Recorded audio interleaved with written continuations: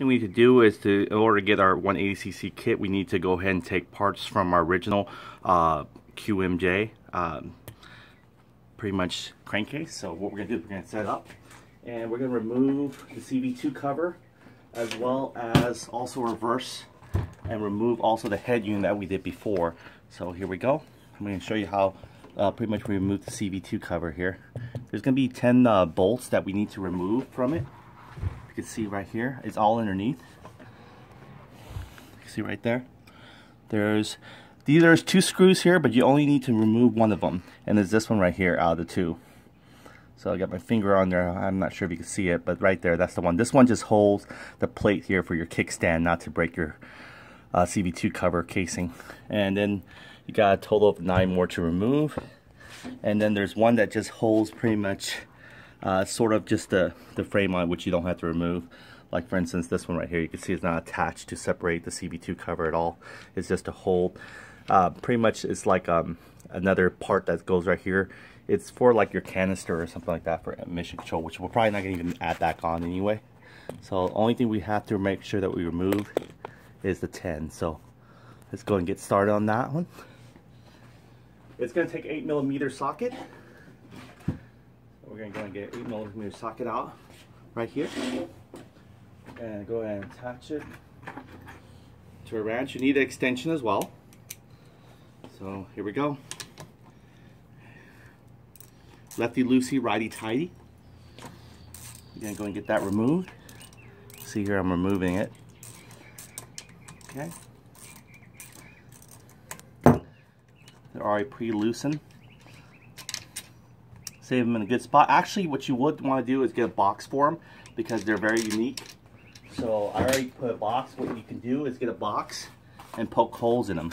So you can see here for the CV2 cover. So we're starting from the very farthest to the left. So if I pull it out, I can insert it right here in this left box right there. Because they're really much in different lanes, so the box will hold it securely and you'll remember the rotation where it goes. Again, we're skipping this one, so total about, if it's 10, total about maybe 9 more screws. If I'm not mistaken. Yep. 2, 4, 6, 8, 10. Those are only the really 10 we have to worry about. There we go. And then after this one, we're going to get to the transmission cover. So hopefully I'm not blocking your angle. You can see where I'm at now. Here we go. So this is how we remove the seats. Also, we have also the Kickstarter, which we don't make a slot for it here, but because you can put it back to where it was, so you don't have to forget about it. Again, these are pre-loosened already, and they're normally not this loose. You can't really normally do it by hand. You'll need an extension. There we go. See, it's coming along. Okay, almost there. One more at the end. And then when we get to the bottom side, it goes to the lower level. So you can do it this way. I found it easier than just trying to lay them down and try and hopefully remember them. There we go. Now we're going to get to the other side, the bottom here, you're going to see shortly. I'm going to go ahead and turn it. That way you can angle and see it. See, there we go. And you don't have to worry about this one. This is actually where you actually flood the transmission fluid. You don't have to worry about it right now if we're just removing the cover. And that's going to take a little bigger socket. It's going to take a 10mm socket. So we're just focusing on the 10 to remove the CVT cover. Not too high for you. So, let's see here.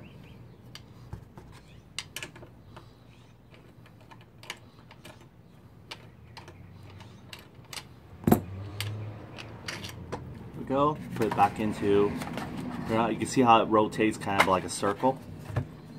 Okay, another one here.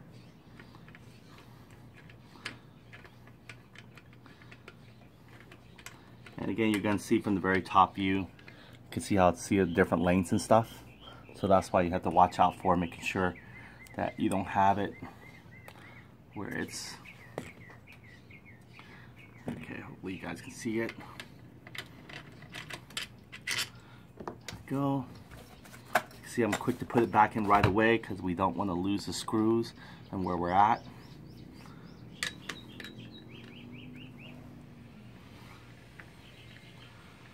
Okay. And this is also what you'll do to remove if you want to go and upgrade to the transmission CVT kit. We're going to show you how to upgrade also with NCY CVT transmission kit. It's not, it has to do nothing with the transmission, actually. It's more like the CVT. Okay, again, keep one of these, or the one that we're going to take off. The other one just holds the bracket, so you can feel it right here. That's going to be blank. This is just to hold one side of the bracket so the kickstand won't interfere with your crankcase. So we'll just remove this one right here. Okay, and our 10th one right here, going back to where we were originally.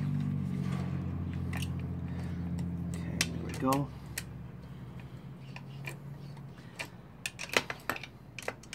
While I'm doing this, I also set the crankcase, pretty much since it's warm weather here in California. It's almost about 100 degrees. I set it outside to warm it up. What warming does, it expands it, and you'll see why we're doing it. And then I freeze the bearings that we're going to replace out, as well as the crankshaft that we're going to replace out. So we will go ahead and need to remove this as well to be able to get into our crankcase stator area. And again, we made a whole separate holes for that as well. And it's going to be pretty much, once we get it down, we'll make the holes for you. You'll see right here for the flywheel and then for the crankcase. So just poke a hole with a screwdriver, a Phillips, or whichever sharp one you have, or even a strong nail or something. Okay, that's it.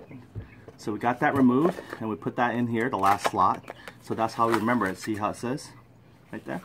So that prevents it from falling. And then now we're going to remove the kickstand. Kickstand the same way.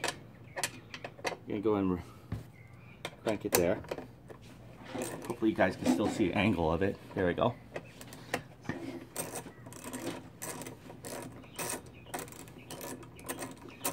And now if it doesn't come off very easily, you can just kind of jolt the kickstand a little bit, and that'll help you force the CVT cover to come off.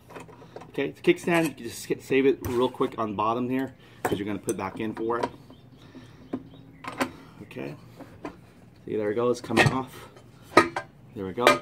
So put the kickstand back in here like that, and that way you don't lose a screw, because there's going to be quite a few screws here. And we're going to make the holes for the transmission as well, so once you see it. So this is your CVT cover unit here, when it pulls out. There it is.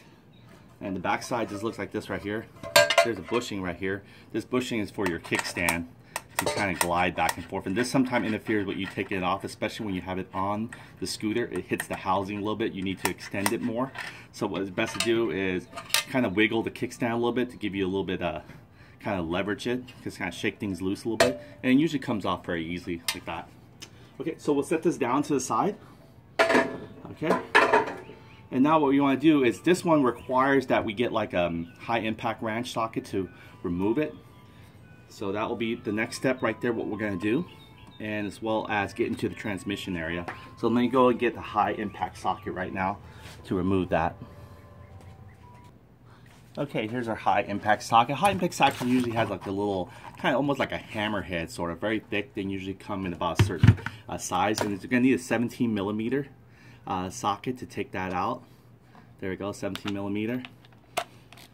We're going to set it to reverse.